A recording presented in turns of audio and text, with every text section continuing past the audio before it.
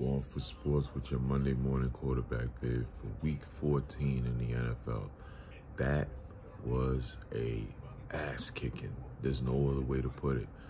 I was at that game, and let me tell you, it wasn't even as close as the 48-22 score. It was, the Giants just straight got outclassed yesterday, you know. There's going to be a time in the future, and I'm 100% on board by saying this. I have total confidence in Joe Shane and Brian Dable that one day in the near future, these games will not be this ugly. The game just showed the disparity in talent for both rosters. The Giants have a long way to go building a roster where they need to be, you know, and they got outclassed yesterday. 253 yards rushing, you know, the biggest play of the game early in the game. I could tell you the game was over after this play. The 4th and 7, when the Eagles went for it, just disrespectful to the Giant defense. There's no way to put it.